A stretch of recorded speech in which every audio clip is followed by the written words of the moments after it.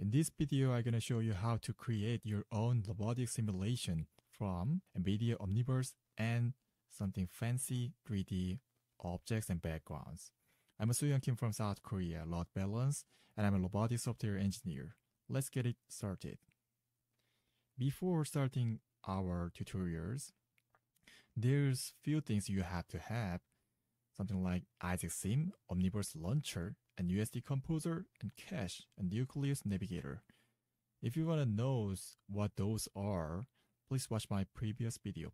And the thing you have to keep in mind is the all and whole NVIDIA applications should work properly during our tutorials. So click the Cache and Cache Setting button, and something internet window will appear. And if you click the Apps button, and you have to check this all status is running. If you click the Nucleus Navigator and click the Launch button, if you can access to the NVIDIA's files or directories or folders like this, yeah, that means Nucleus Navigator is working properly now. The first step and the first thing we have to do is importing some kind of 3D models or backgrounds from the internet. So I'm gonna launch the USD Composer first.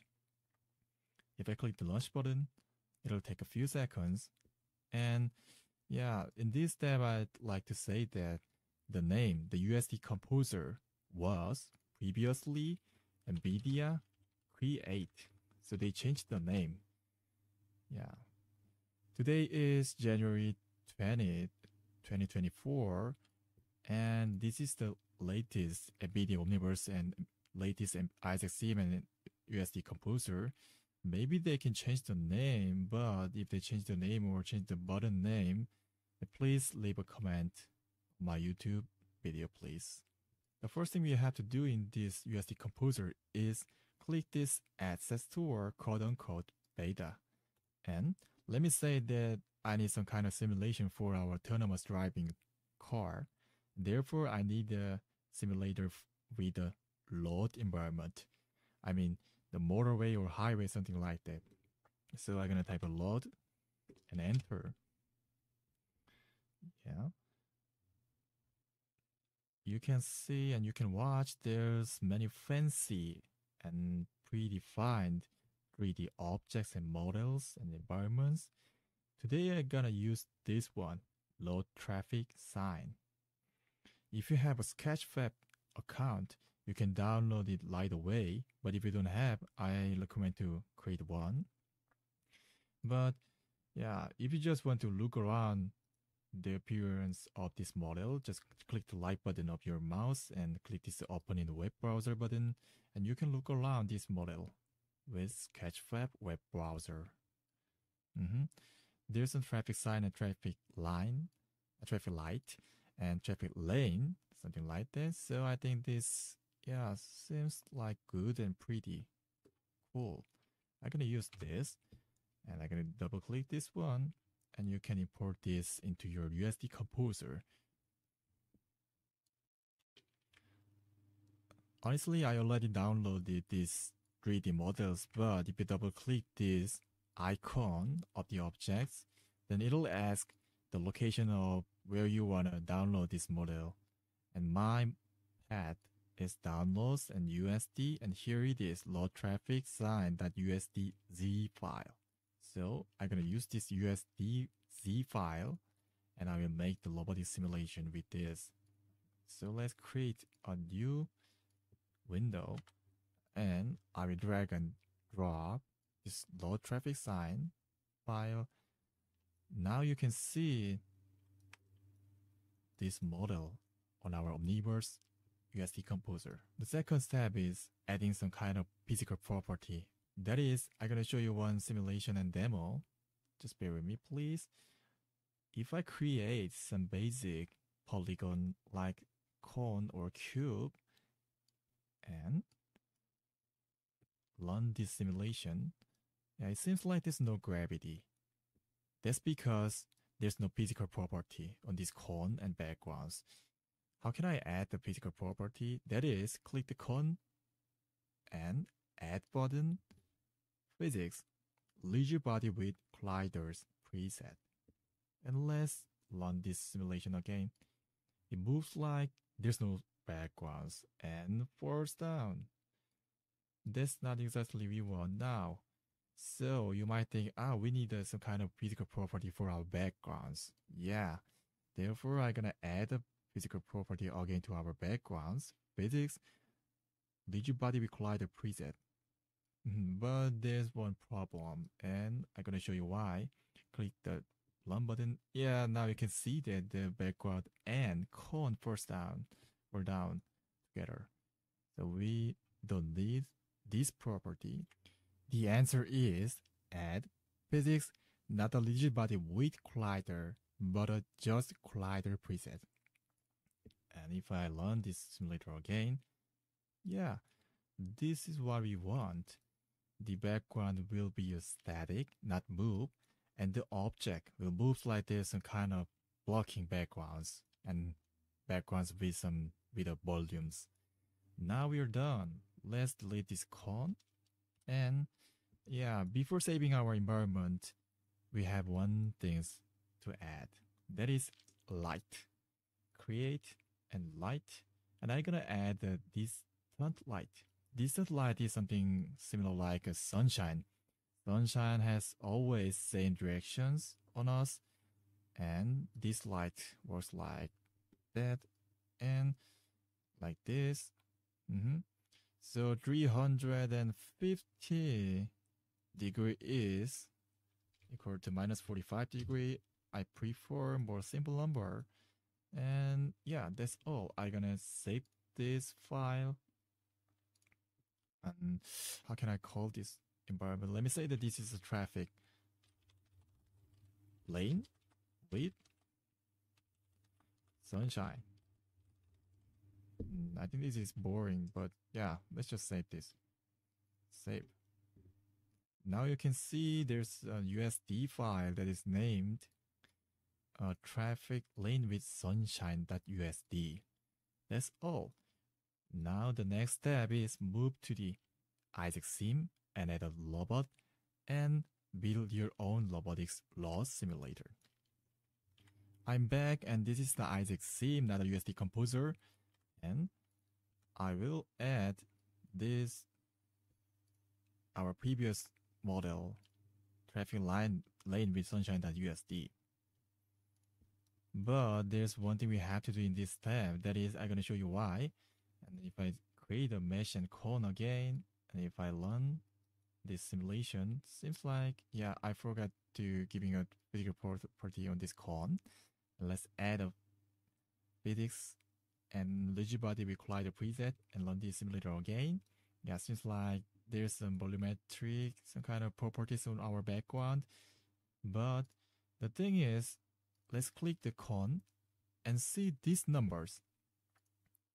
Yeah, seems like this is a centimeter unit, not a meter unit, because yeah, this now seems like a 50 meter, but the basic unit of Isaac sim is meter, not a centimeter.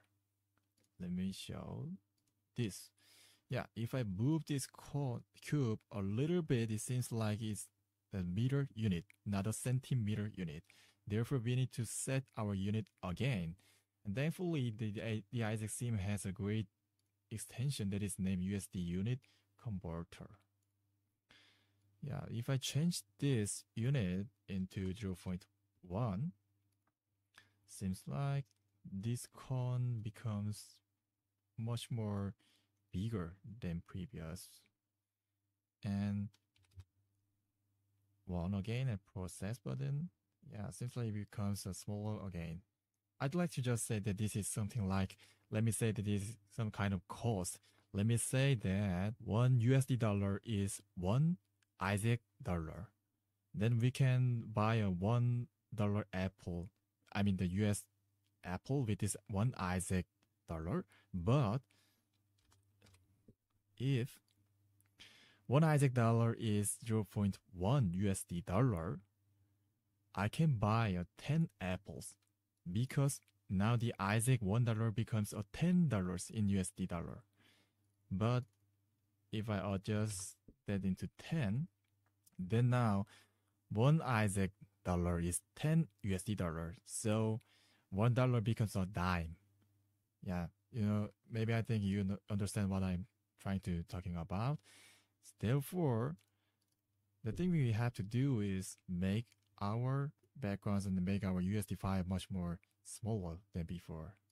I'm gonna import our previous USD file again, and I will adjust this unit into 0.1 and 1. Okay. Yep. Now it becomes 100 times smaller than before. And if I click this small object and click F button, it will adjust our view properly. Let's close this USD Unit Converter. And the next thing we have to do is creating a robot. But thankfully, NVIDIA already has a great example with ROS implemented robot models that is named a Nova Carter ROS. But before importing this robot, we have to two things have to do before running this. The one thing is, let's click the window and extensions and type the ROS2. And this is the ROS2 bridge. That is the bridge between the Isaac Sim and our ROS2 system. So I'm going to enable this. But in this step, some of you will encounter the error that is named you failed to enabling ROS2 bridge, something like that. That is because you don't have a specific package of ROS2 that is named. So you can resolve this with this command, sudo install ROS humble. Oh, I forgot the important keyword apt. Sudo apt install ROS humble vision messages -y. Yeah, since I already installed this package, I hadn't encountered any error in this process. But if you type this command and if you install these vision messages, you will not encounter some kind of error. And the next thing we have to do is importing these robots onto our environment. What we want now is just importing this robot, not the environment of this USD file. So to do this, I'm gonna click the like button and this button, add a current section. My machine is not so much expensive and not so much good. I'm gonna show you about my environment, NVIDIA SMI. And now I'm using the NVIDIA RTX 3070. So please subscribe my channel and make me more richer. And I'm gonna change my machine and I will make more tutorials. By the way, yeah, now we have Nova Carter ROS robots. I'm gonna move a little bit upward and adjust its location a little bit. Something for the lane. This one should be 90. Yeah, now I'm done. And if I click this play button, the whole simulation with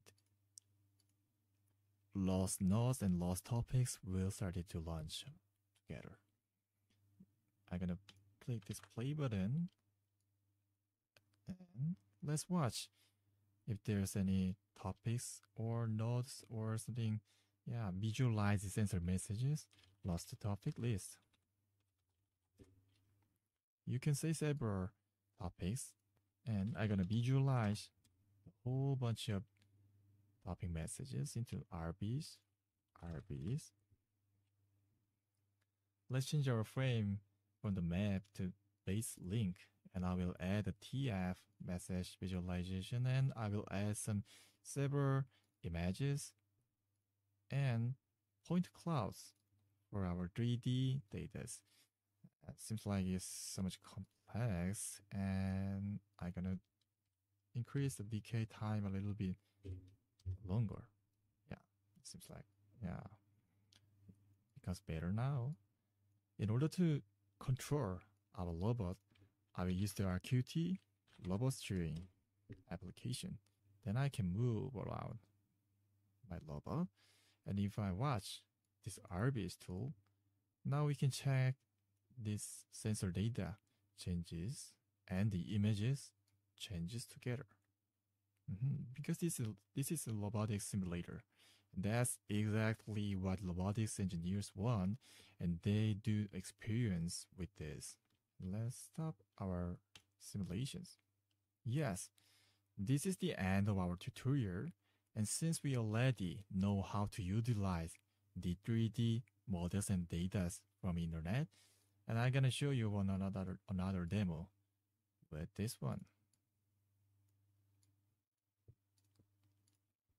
As you see in here, I just changed the background and the basic environment of our simulation. And I also implemented and imported the Nova Carter NVIDIA implemented ROS-based robots. And if I learn our Omniverse and Isaac Sim, and I can also watch and control our robots and our robot sensor data. Yeah, Iris 2 again. And if I control our robots and move these robots around, then as you see as before, you can check and you can see sensor data changes as the robot moves around.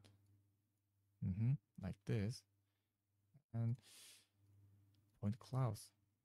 This is the end of my tutorial. So thank you for watching my video, and don't forget to subscribe my channel if you want more practical and more exercises with NVIDIA and ROS too. Thank you for watching and have a great day.